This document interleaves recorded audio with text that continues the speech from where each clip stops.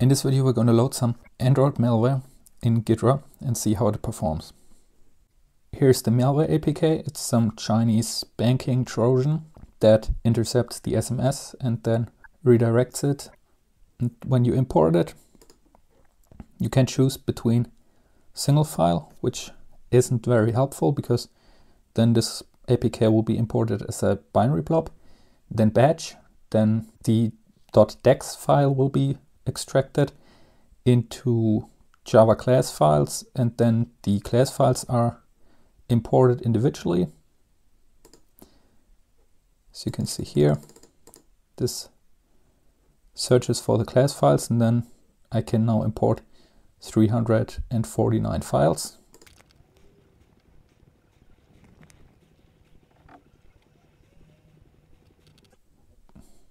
So this is basically what you would get if you would run dex2jar and then unzip the jar. Then you get all these class files here. Then another way that you can import it is by saying file system, and then you can only import the .dex. And I can import it as a single file.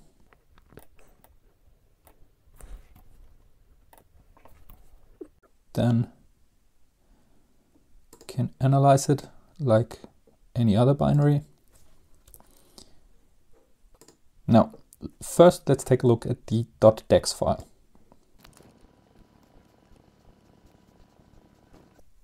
So now, as the string analysis has finished, I will search for string. I remembered that this malware sent out an email via the SMTP of 163.com mail server. And we can see it here. Now let's see where the string is referenced from.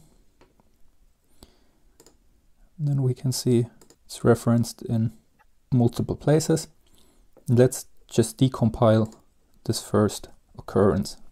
Yeah, so the decompiler also works for dex files, but it looks a bit ugly in my opinion, because now we only got this one function, not much more context. So now we have looked at the class com_phone_stop_cd. Let's also look at the class file and see how that gets imported. Yes.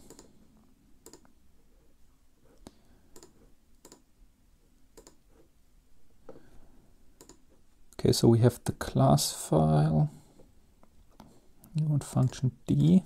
So now we have the same function, but this time decompiled from a class file.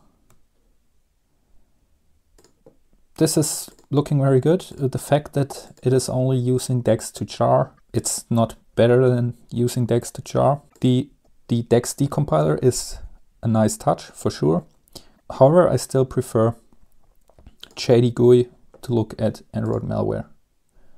Basically, it takes a jar and then you can convert it into Java source code, which you can see here.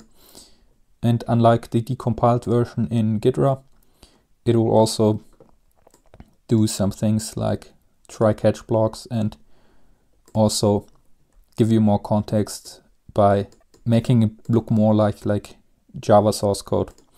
I mean, the class files that you're currently in, they're also listed here at the top, but the whole thing looks like a normal function.